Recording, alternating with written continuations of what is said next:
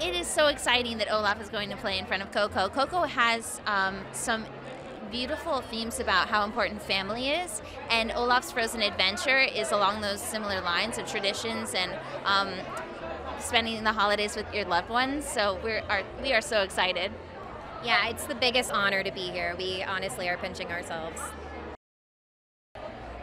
I think I'm really excited for people to go, let's say, door to door with Olaf and meet the people of Arendelle and see their different traditions. I think it's a really fun 22-minute feature, and it's just going to be really fun to I don't know, to share the theme of family and traditions with the rest of the world.